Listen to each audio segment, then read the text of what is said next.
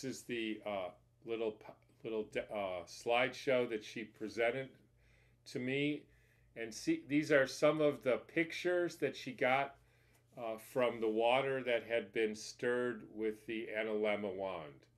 So you can see the different flower arrangements, etc. So that's sort of the introductory picture.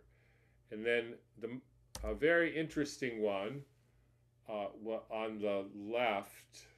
So there's two slides here, unfortunately. So go to the left, and you can see on the far left vertical column, she would take just pure tap water, and she would crystallize it in her usual procedure. And there's what you see, which is not much organization or coherence. And then she would expose it to the analemma in the usual way for 30 seconds or so, stirring it around a little bit and placing the glass in the wand in a glass of water.